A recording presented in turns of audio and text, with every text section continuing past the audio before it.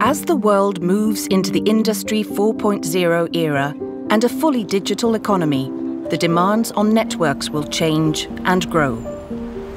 With the Internet of Things, billions of devices and machines will be connected. 5G networks will further expand the possibilities.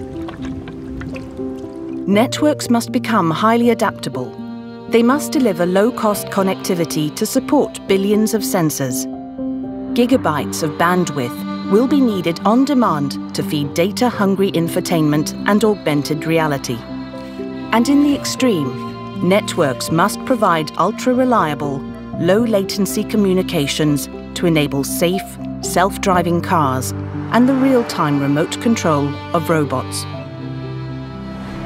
Cloud-native core networks will enable this adaptability by becoming modular and programmable.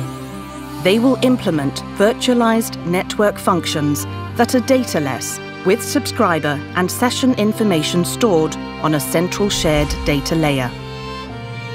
This will make the network more robust, easier to manage, and massively scalable.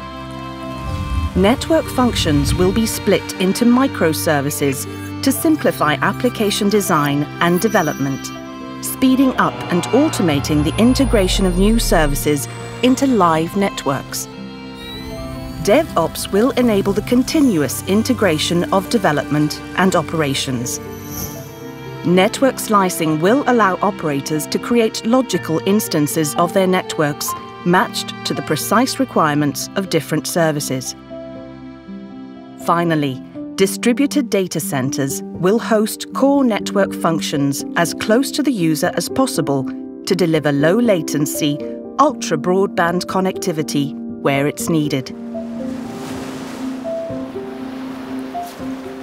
Nokia is transforming the core network, making it open and cloud-native to empower operators as they forge new business in the 5G era. The journey to 5G has begun.